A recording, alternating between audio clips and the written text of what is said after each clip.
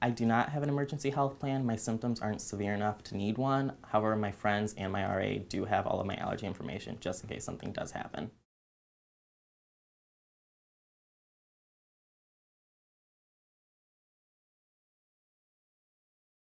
I do use UHS when I'm sick. However, a couple times I've gone, they haven't known what EoE is, so I've had to explain it to them, so I don't strictly use it for that purpose.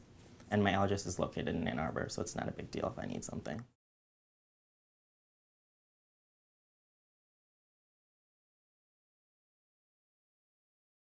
I explain it in terms of the eosinophils in my esophagus respond to foods similar to food allergies, and therefore I have a really restricted diet.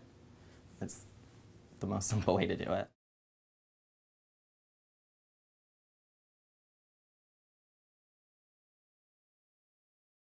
In a hypothetical situation in which my allergist wasn't so close to me, I think it would be really important to make sure that the allergist you were seeing who diagnosed you got in contact with someone locally, even if it was at the University Health Services or a local doctor, so that someone in the area knows that you have this, and they know this is these are the symptoms, this is the treatment, this is what's going on. So you have like a support system, a little net there.